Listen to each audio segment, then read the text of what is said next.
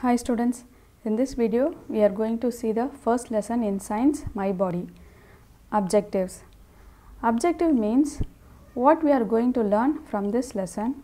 So you are going to learn what are the internal and external organs and its function. Then different types of teeth. Next one is how we are going to maintain a good oral health. Oral health means keeping mouth clean and free from diseases. And the last one is very important topic, good touch and bad touch. So come, let's see this in detail.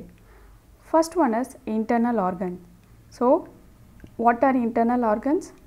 The body parts which we cannot see, which is inside our body, are called internal organs.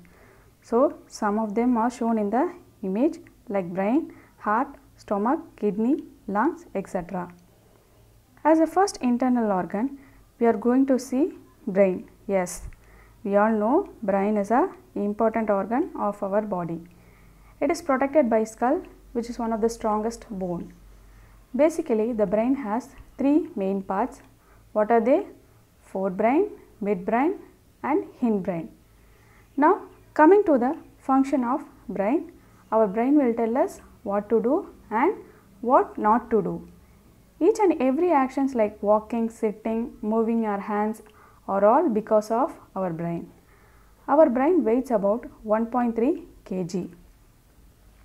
Next one is lungs. We have pair of lungs, that is we have two lungs. It is sponge like structure. It is so soft, which is located in the chest. It helps us to breathe. When we breathe in, that is inhale, the lungs expands and become big. When we inhale, we intake oxygen. When we breathe out, that is exhale, our lung contract, which is nothing but comes small. When we exhale, we give out carbon dioxide. Now we are going to see stomach. Stomach is in the shape of J and it is bag like structure. It is found below the lungs.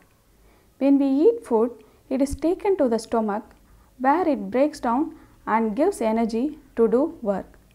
It contains special juice, that is acids, which is mainly contain hydrochloric acid to break down food.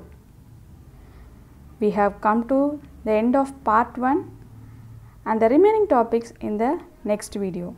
Thank you.